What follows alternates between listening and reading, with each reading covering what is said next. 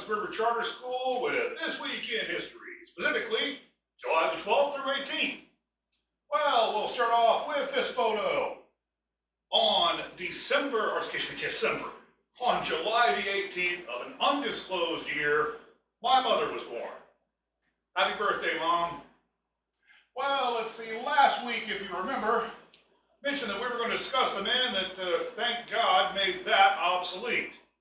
Well, his name was Dr. William Morton, and Dr. Morton died, 1868, July the 15th.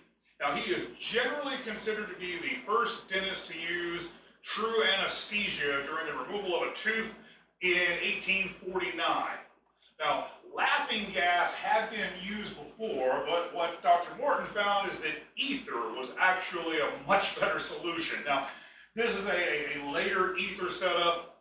Early on, he'd have been using the old, rag over the face, but anyway, this was it. Now, I am so glad that he did this, because I had a chance several years ago to visit a small museum over in East Texas, and there was a dental chair from about 1850. Now, I've never been able to see one like it. I wasn't able to find a photograph of anything quite like it. This would have been from somewhat the same year, but this thing looked a lot more like a medieval torture device than anything.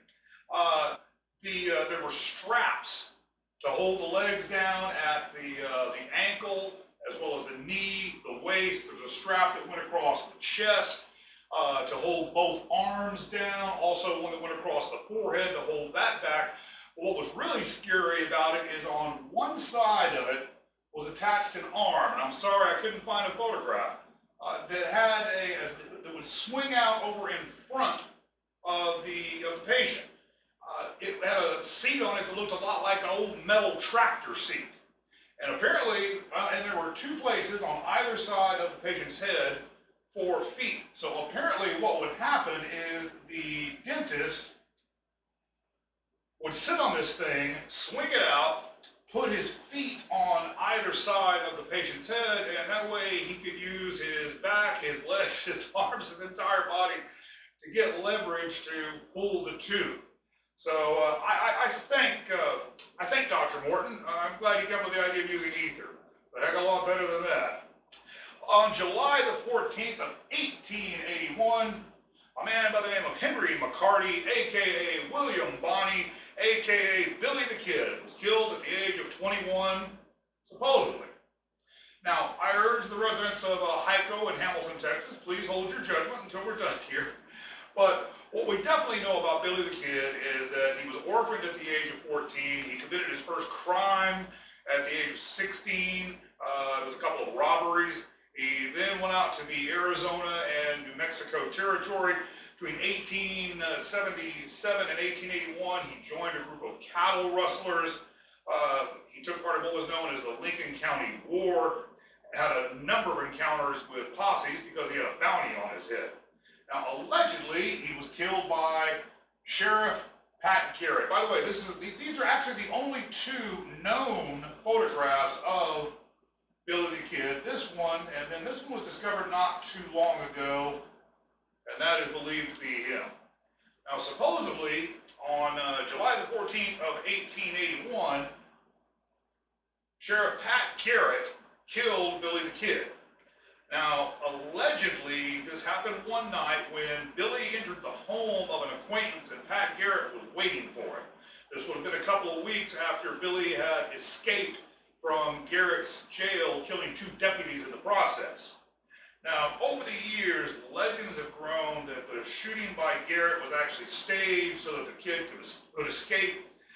Most of these have been disproven. There's two that have survived. One of these involves a man by the name of Ollie B. Roberts, also sometimes known as Brushy Bill. That would be him, and that's Billy the Kid, of Hamilton, Texas.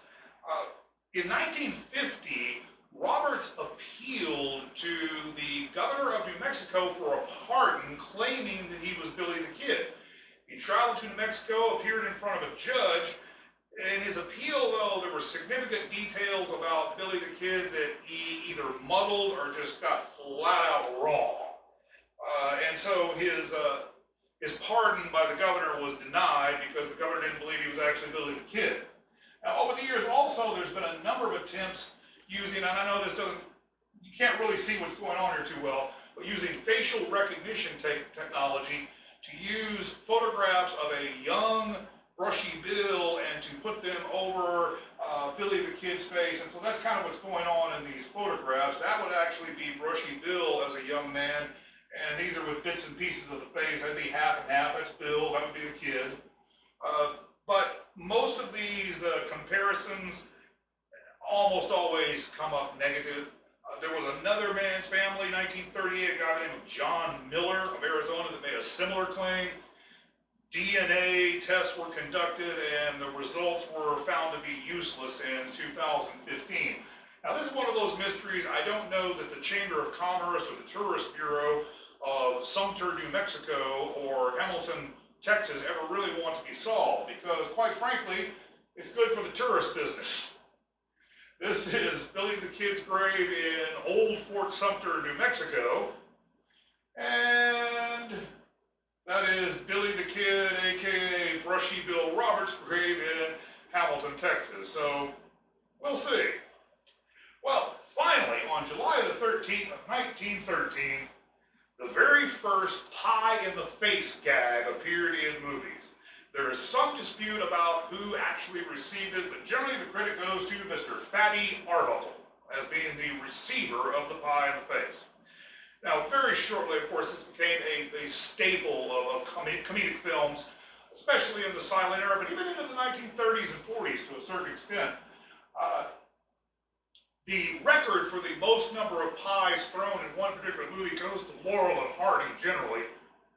Nobody knows the exact number, but it's estimated to be about 4,000 pies were thrown in one particular scene. However, the greatest pie thrower of all time was undoubtedly Moe Howard of Three Stooges. Moe earned a reputation for having remarkable aim with a pie. He did almost all the pie throwing in the Three Stooges because if there was a miss, you might have to reshoot an entire scene, and that was a messy set to have to clean up to do a reshoot on.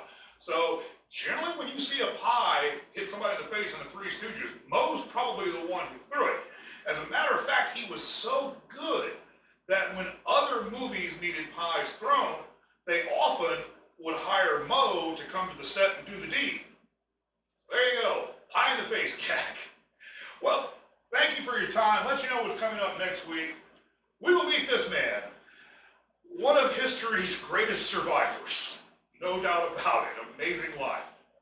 That's all the time we have for this week. Thank you for joining us. I'm Carl Lanning, Brazos River Charter School, and we look forward to seeing you right here next week.